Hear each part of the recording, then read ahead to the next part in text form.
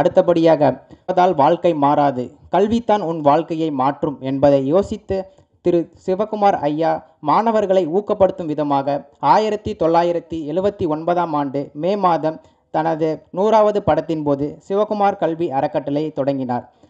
அதனை 30 ஆண்டுகள் சிவகுமார் ஐயா செம்மையாக நடத்தி வந்தார். அதன் பிறகு அகரம் அறக்கட்டளை பொறுப்பேற்று தொடர்ந்து விழாவினை சீரும் சிறப்புமாக நடத்தி வருகிறது. ஒரு காரியத்தை தொடங்குவது பெரிதல்ல, அதை தொடர்ந்து நடத்துவது தான் சிறந்தது. இவ்விழாவினை தொடர்ந்து இன்றோடு 44 ஆண்டுகள் ஆகிறது. எல்லாவற்றிற்கும் முழு முதல் காரணமாக இருக்கும் சிவகுமார் ஐயா அவர்களை வாழ்த்துரையாற்ற அன்புடன் அழைக்கிறோம்.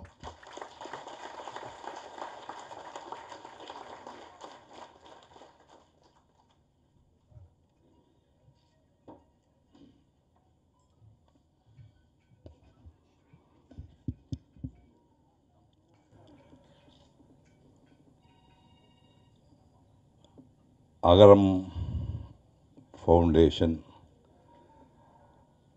தலைவர் உருவாக்கின ஞானவேலு, என் பொண்ணு, அனைவருக்கும் முதல்ல நன்றி தெரிவித்துக் கொள்கின்றேன். மீடியா நண்பர்களுக்கும் வந்திருக்கின்ற பெற்றோர்களுக்கும் குழந்தைகளுக்கும் பாராட்டுகளை தெரிவித்துக் கொள்கின்றேன். எங்கே ஆரம்பிக்கிறதுன்னு தெரியல. இந்த குழந்தைங்க கதையெல்லாம் கேட்ட உடனே எல்லா குழந்தை கதை கேட்கும்போது நெஞ்செல்லாம் அடைக்குது. பட்டு உங்களவுக்கு கொடூரமான கடுமையான சோதனையான வாழ்க்கை இல்லைன்னா கூட என்னுடைய வாழ்க்கையும் கிட்டத்தட்ட உங்கள் ஜாதி தான். இப்போ உங்களுக்கு நீங்கள் சூர்யா கார்த்தி அப்பாவாக தான் உங்களுக்கு தெரியும். அவருங்கெல்லாம் பிறக்கிறதுக்கு ரொம்ப முன்னாடியே ஒரு 50 வருஷம் முன்னாடியே 55-60 வருஷம் முன்னாடியே உங்கள் மாதிரி தான் நானும் இருந்தேன். அதை பற்றி கொஞ்சம், ஆனால் உங்களவுக்கு அது உருக்கமாக இருக்காது, இருந்தாலும் அது கொடுமையான வாழ்க்கை. அதை பற்றி ஒரு 4 வரி சொல்லலாம்னு நினைக்கிறேன். எங்கள் அப்பா கருப்பா சேவப்பானு தெரியாது.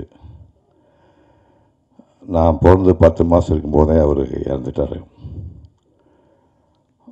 ஊரில் படித்தவங்க யாரும் கிடையாது, பள்ளிக்கூடம் கிடையாது. குடும்பத்தை காப்பாற்ற வேண்டிய அண்ணன் எனக்கு 4 வயசு இருக்கும்போது 14 வயசு பையன் பிள்ளைகளை செத்து போயிட்டான். திருமண பக்கமெல்லாம் ஆரளி மரமும் ஏற்கஞ்செடியுமா இருக்குது. எதுவுமே விளைய மாட்டேங்குது. ராகி சோளம் கம்பு விளையிறதுக்கு மழை பெய்ய மாட்டேங்குது.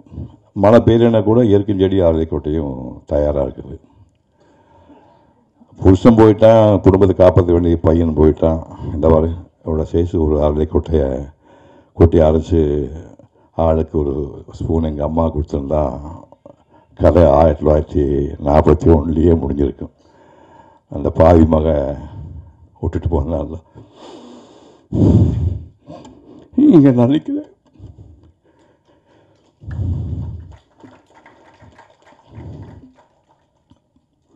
பள்ளிக்கூடம் கிடையாது. தெருவிலேருந்து மண் அட்டிகிட்டு பிள்ளையார் கோயிலில் போட்டு சதுரமாக படைப்பட்டு அதுதான் இந்த வரல ஆனால் எழுதி போடாங்கன்னு. இப்போ கலங்கல் பள்ளிக்கு போனால் 1ஆம் கிளாஸ்க்கு 1 ரூபா, 2ஆம் கிளாஸ்க்கு 2 ரூபா, 3ஆம் கிளாஸ்க்கு 3 ரூபா, 4ஆம் கிளாஸ்க்கு 4 ரூபா ப்ரைவேட் பள்ளிக்கூடம். பவுன் விலை 12 ரூபா. அப்போது எங்கள் அக்கா 3ஆம் கிளாஸ்னால் 2ஆம் கிளாஸ் 3 2 5 ரூபா ஆகுது. 5 ரூபா கொடுத்தா பாதி பவுன் விலையாகுது. அவ்வளோ முடியாதுன்னு இந்த வெள்ளைச்சாலிக்காரி அக்கா படிப்பை 3ஆம் கிளாஸோடு நிறுத்திட்டாங்க. அதுக்கப்புறம் நான் தான் படித்தேன். எப்போ பார்த்தாலும்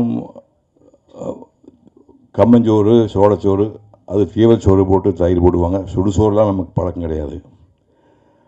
அப்புறம் தீபாவளி பொங்கலுக்கு அப்படி எதையும் நான் கொண்டாடுறது கிடையாது. 2 சட்டை 2 பேண்ட்டு ஆஃப்டர் அம்மா எடுத்து கொடுத்துருப்பாங்க. இந்த தீபாவளி பொங்கல் எல்லாம் அடிக்கடி வருங்கன்னு, அது பணக்காரங்க பண்டிகை, நமக்கு அதெல்லாம் சரிப்பட்டு வராது. கிழிஞ்சு போனால் சொல்லி உடனே கூட்டி போயிட்டு தரேன்னு. இதுக்காக பேண்ட் கிடைக்க முடியுமா? 1/2 2 7 சட்டை 2 இதுதான் எடை. பொங்கச்சோறு போட முடியாமல் ஏன் பெத்த அப்படின்னு தாங்க முடியாமல் 5ஆம் கிளாஸ் போகும்போது ஒரு நாள் அம்மாட்ட கேட்டேன். எங்கள் அம்மா இப்போ கூலி கேரக்டர். எங்கள் அம்மா வாழ்க்கை சாகிற வரைக்கும் ஒரு நாள் கூட அம்மா கண்ணீர் விட்டதே இல்லை. உள்ளே அழுதுப்பாங்க போடுறதுக்கு, வெளியில் தெரியவே தெரியாது. பையன் அவமானமாக கேள்வி கேட்டான்னு வெளியே சொல்லாமல் எங்கேயோ சமாளித்து ஒரு பிடி இதை பாருங்க இவ்வளோ சாதம் இதை வந்து செஞ்சா ஒரு சின்ன தூக்குவரிசியில் மத்தியான சாப்பாடு மட்டும் அரிசி சாப்பாடு ஸ்கூலுக்கு போகும்போது தான் சனி ஞாயிறு கிடையாது அதை போட்டு கொடுத்தாங்க. அப்போ இது ஸ்கூலில் முடிச்சுட்டு இப்போ ஹைஸ்கூல் போனால் காமராஜர்லாம் அப்போது எங்களுக்கெல்லாம் ஹெல்ப் பண்ணல. நாங்கள்லாம் ஃபீஸ் கட்டி தான் படித்தோம். 6, 7, 8க்கு 2.25 ரூபா மாத ஃபீஸு. அதுக்கப்புறம் 9, 10, 11க்கு 5.25 ரூபா ஃபீஸு. அப்போ நான் டோட்டல் பண்ணி பார்த்தேன். இந்த 4ஆம் கிளாஸ் வரைக்கும் படிக்கிறதுக்கு ஒரு 100 ரூபா கணக்கு போட்டு பார்த்தேன். 100 ரூபா. இதுக்கு ஒரு 250 ரூபா 275 ரூபா வருது 6ஆம் கிளாஸ்லேருந்து 8 வரைக்கும். அப்போ மிச்சத்துக்கு சேர்த்து பார்த்தா ஒரு 850 ரூபா சிவகுமார் நினைக்கிறாரா. இவர் வந்து படிப்புக்காக செலவு பண்ண தொகை 750 ரூபா தான். 850 ரூபா. இன்றைக்கி வந்து கார்த்தி குழந்தைய ஸ்கூலில் போட்டால் ப்ரீகேஜிக்கு 2.5 லட்சம் ரூபா கேட்குறாங்க. புரிஞ்சுங்க, கல்வி எங்கே இருக்குன்னு புரிஞ்சுங்க. அந்த 250 ரூபா 850 ரூபாயில் அதை முடித்தாச்சு. முடித்த உடனே கடைசியில் ஒரு எல்லா வாத்தியாருமே நீங்கள் வந்து இப்போ இதில் இல்லை சாதி ரீதியில் பார்க்காதீங்க. எங்களுக்கு இருந்து பூரா ஐயர் வாத்தியாருங்கன்னா கிட்டத்தட்ட 10 வாத்தியார் 8 வாத்தியார் ஐயர் கடவுள். அவங்கெல்லாம் வாத்தியார்கள்லாம் கடவுள். இப்போ சிவகுமார் நிற்கிறாங்கன்னா எங்கள் ஊர் பையன் வேணாம் பாருங்க, கம்பராமா நான் பேசினான் ஒரு பையன் சொன்னானே, வெய்யோனுடைய தன்மேனியின் விரிசோதியின் மறைய பொய்யோ என்னும் இடையாடோடும் இளையானோடும் போனான் மையோ மரகதமோ மறிகடலோ மழைமுகிலோ ஐயோ இவன் வடிவென்பது ஒரு அழிய அழகுடையான். இந்த பாட்டை நான் படிக்கும்போது எனக்கு 67 வயசு. இந்த படிப்புக்கெல்லாம் பிச்சை போட்டது அந்த ஐயர்வாதியாருங்க. எல்லா நேரத்தையும் சாதி வாசலைங்க 5 பைசா டியூஷன் ஃபீஸ் வாங்க மாட்டா, சோதா முண்டங்களாக மாடு மிக பழையபடி போடாங்க, படித்து தொலைங்கடான்னு திட்டுவார் சேர்த்துற மயிர். அப்படி படித்து எல்லாம் முடித்து SSLC வரும்போது ஸ்கூல் ஃபீஸு 5.25 ரூபா 10 நாளைக்கு முன்னாடி கட்டியாச்சு. இப்போ ஸ்பெஷல் ஃபீஸ்னால் என்னோட இளவுதுன்னாங்க, பொது தேர்வாமா, அதுக்கு ஒரு 11 ரூபா 50 பைசானாங்க. திட்டிகிட்டே இருந்த காசில் பொறிக்கறி கொடுத்துட்டாங்க. 3ஆம் நாள் போய் தலையை சுரிஞ்சேன். என்னடா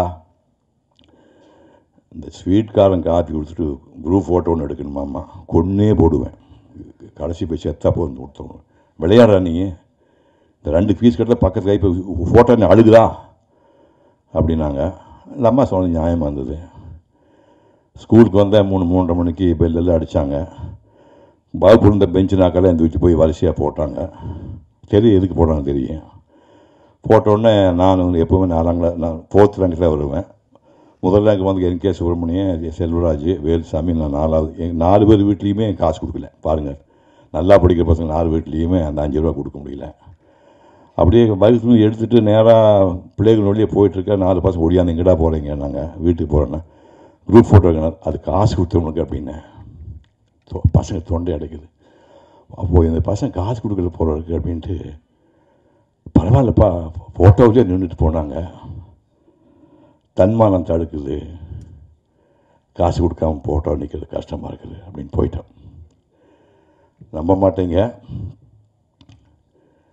192 படத்தில் நடிச்சிருக்கிறேன். 40 வருஷம் நடித்தேன்.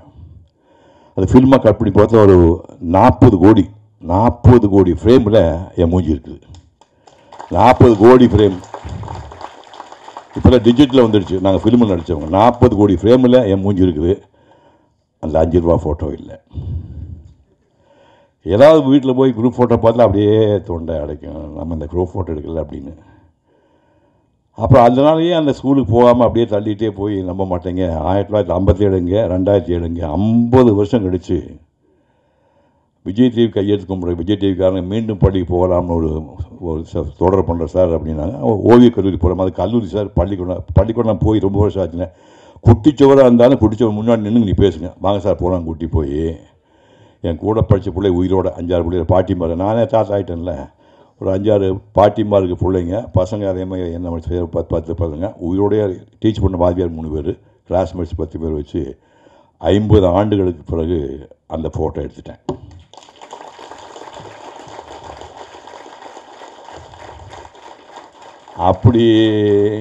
அப்படி ஆரம்பித்து கோர்ஸ் முடிஞ்சு போச்சு. மேற்கொண்டு படிக்கிறதுக்கு அம்மாக்கிட்ட வசதி இல்லை. ஒரு செங்குட்டைன்னு ஒரு குட்டை பக்கத்தில் ஒரு முட்டுக்கல் இருக்குது. சந்தை நாள் எல்லாம் புறப்பட்டு போயிட்டாங்க. அந்த கல் மேலே போய் உட்காந்துட்டு நம்ம மேற்கொண்டு படிக்கிறதுக்கு இந்த உலகத்தில் யார் காசு கொடுப்பாங்க? அவன் கொடுத்த நான் சாகிற வரைக்கும் நான் உனக்கு அடிமைன்னு காலில் விலங்கு ஒன்று போட்டு யார் பணம் கொடுக்கல சூர்யா அடிமை அப்படின்னு அதை என்கரேஜ் பண்ணி காலில் விலங்கு போட்டுலாம் முடிவு பண்ணேன். யாரும் கிடைக்கல. அப்புறம் ஒரு புண்ணியவானை வந்து போடா நீ போய் படினான்னு பொள்ளாச்சிக்கு ஹெல்ப் பண்ணார். பழையபடி அவர் போட்ட பிச்சினால் தான் சென்னை வாழ்க்கை எனக்கு வந்தது. 85 ரூபா மாதம் அனுப்புனார். 7 ஆண்டுகள் இந்தியா பூரா சுற்றி வாழ்ந்தேன். அது ஒரு வேறு வாழ்க்கை. அதெல்லாம் நீங்கள் யாருமே நினச்சி பார்க்க முடியாது. நீங்கள் எல்லாம் நீங்கள் அந்த குழந்தைகள்லாம் நீங்கள் நினச்சி பார்க்க முடியாது. திருப்பதிக்கு போய் படம் வரையும் போது கருட உற்சவம் ரத உற்சவ டைமில் மேல் திருப்பதிக்கு போகிறேன். மேலே போனால் மேல் திருப்பதி மட்டும் 1.5 லட்சம் பேர் இருக்கிறாங்க. சத்திரமெல்லாம் தங்கறதுக்கெல்லாம் நல்லா ஃபுல்லாகி போச்சு. கூட பார்த்து 2 பேர் நின்றுட்டுனா கால் கடி இடறது. என்னென்னு பார்த்தா ஒரு பண்டுக்கிறான் அடுத்த கால் கடியில். இந்த பக்கம் பார்த்தா ஃப்ரெண்ட் ஒரு டே சந்திரசேகர படுறான்னு சொல்லி அந்த சந்திலேயே அவனும் படுத்து நானும் படுத்து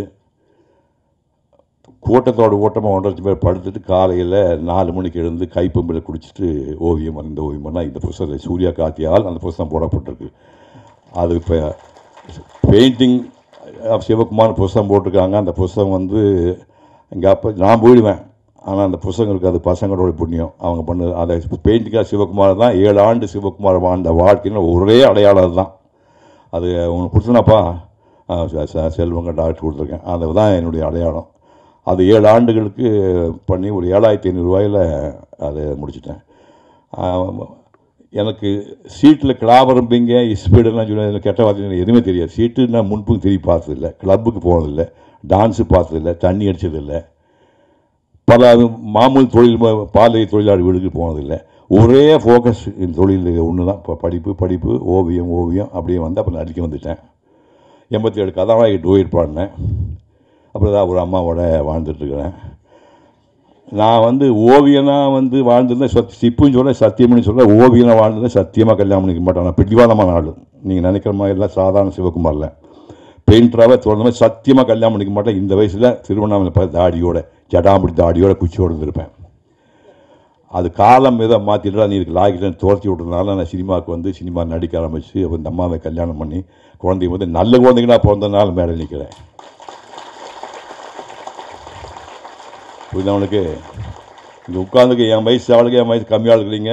நீங்கள் எல்லாம் உங்கள் வாழ்க்கையில் வெற்றி பெற்றதாக சந்தோஷப்பட வேண்டும் என்றால் உங்கள் குழந்தைகள் வந்து வாழ்க்கை சக்ஸஸ்ஃபுல்லாக இருந்தால் தான் உங்களுடைய செகண்ட் ஆஃப் லைஃப் நல்லாயிருக்கும். ஞாபகம் வச்சுக்கணும்.